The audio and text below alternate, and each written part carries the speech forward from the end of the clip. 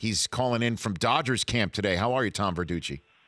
I am well. I'm actually watching Clayton Kershaw throwing live BP to Yasiel Puig. Here's a tip for you, Rich. Yes, sir. This Kershaw guy, Yes. I think he's got a chance to make the team. You do?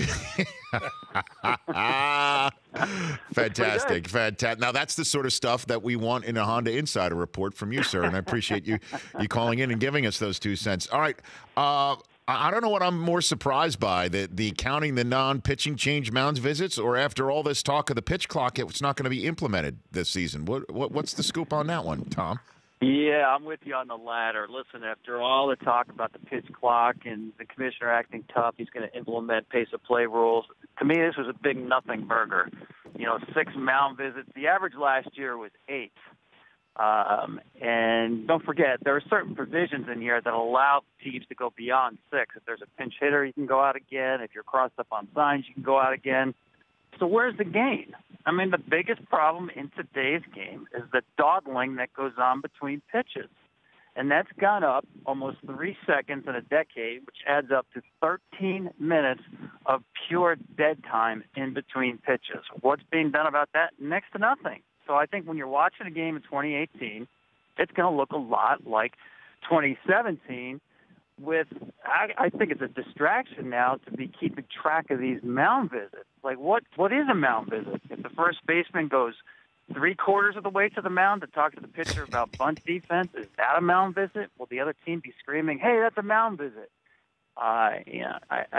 Listen, any little bit helps, but it's not going to make a dent in the problem. I mean, just after Joe Girardi's no longer the manager of the Yankees, Tom. I mean, those are the mound visits that I think they're trying to eliminate. Is Sanchez coming out every 2 seconds to try and talk to the pitcher, or encouraged to do that? That I guess is what they're trying to get out of the game, right, Tom? Yeah. So Sanchez comes to mind. Wilson Contreras with the Cubs come to mind.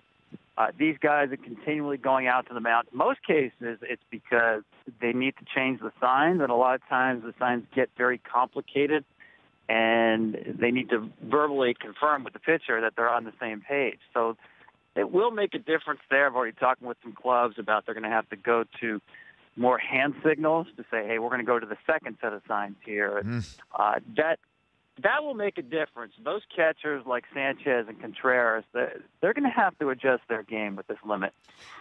Yeah, because I assume these are the ones who are going to be fined, right? Players who consistently or flagrantly violate the time limits will be subject to progressive discipline for just cause by the office of the commissioner. I'm reading right there from the rule. I don't know what that means, though. I mean, what kind of fines are we talking about? Remember in 2015, they had that rule where the hitter had to keep 2 feet in the batter's box. And for the first couple of months, they started sending out warning letters, and then they started fining people. There were actually some hitters who said, figure out how many at-bats I'm going to get, figure out what the fine is, multiply that, I'll pay in advance. Because the fine really is not going to bother a lot of these guys. They figured out that fining people does not really change behavior. So I'd like to know what these fines are going to be, how aggressive they're going to be implementing them.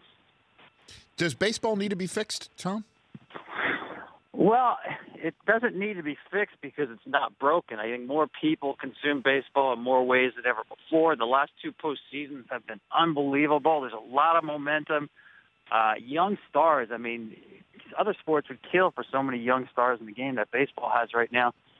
I think it just needs to adapt, Rich, to a coming generation of fans who have so many diversions to pick from that when the game slows down, their attention, their eyeballs are easily geared towards something else. And I think that's what, basically I call it modernizing or updating. Think of it as an update to your software, just updating the game so that the game just moves quicker. But no, it doesn't need to be fixed. Tom Verducci joining me here on the Rich Eisen Show. What does the Hosmer signing mean to you? I like that signing. It reminds me a little bit of when the Nationals stepped up and got Jason Worth before they were good, but they could see good coming where it made sense. Hosmer is a guy, I think, when you give him that money, he's not going to change. This guy's a baseball rat, loves the game, is an influencer in the clubhouse, bilingual guy. He has a lot of impact on a lot of different players, great work ethic. So, yeah, I think it fits to what San Diego wants to do. Their farm system is loaded right now. When this team gets good, he's going to be a part of it. So I like this deal. I really do. And I think last year, the year he had last year with a little more power, shows you that you may get more power out of Hosmer than what we've seen in the past. And is J.D. Martinez enough for the Red Sox? It was mandatory. I thought it was really necessary for the team to go out and buy power, and I didn't think there was a fallback position. And I think for J.D., maybe Arizona on a short-term deal. I just couldn't see them going to the dollars Boston could have. So to me, he had one place to go, and the Red Sox had one bat to go get. And it was a marriage we waited 4 months to happen. But I think it had to happen for Boston. So, yeah, it's a really good signing for them. I still like the Yankees. I think the Yankees are absolutely loaded, especially with depth besides, two big power hitters. It's going to be tough for Boston to run down New York. Tom Verducci joining me here on the Rich Eisen Show. So which J.D., Martinez or Drew, when it's all said and done, is going to have a bigger impact on the history of the Boston Red Sox? Tom, what do you think? I think J.D., like a lot of guys, goes to Boston. You need to get off to a good start. And what I'd be concerned about is his power is mostly all to right field. He's not a right-handed pole hitter who's going to be pounding balls over the wall or off the wall. Hitting the ball the other way as a right-handed hitter in Fenway early in the season, that's a tough draw. The ball doesn't carry. It's a long way out to those bullpens. His strength doesn't play to the ballpark. And like New York, like Philadelphia, Boston, man, that first impression is huge. You have to get off on a good foot there. So I'd like to say Red Sox fans need a little patience with J.D. early in the season, but that's not their strong suit. What's the talk in Dodger camp, Tom? I mean, what is a team that came so close and has immense expectations about it? What do they talk about on February 20th? They know they're good enough to win the World Series. Now it's, getting so close, similar to what Kansas City had in 2014. It's a motivating factor. They know how to get there, and they just know they have to find a way to finish it.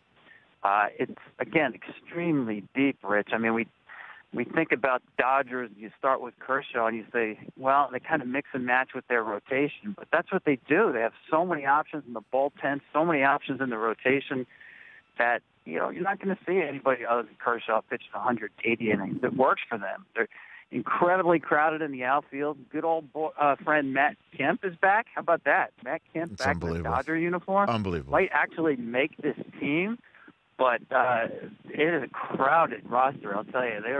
There is established big leaguers everywhere in this camp. And yet Houston's still a favorite to repeat. What do you think? I think so. I mean, listen, throw out the fact that this is now the longest period in World Series history without a repeat champion, right? Going back to the Yankees teams. And just that alone tells you it's hard to do in this day and age. But if you didn't know that and you just looked at rosters, you got to go with Houston.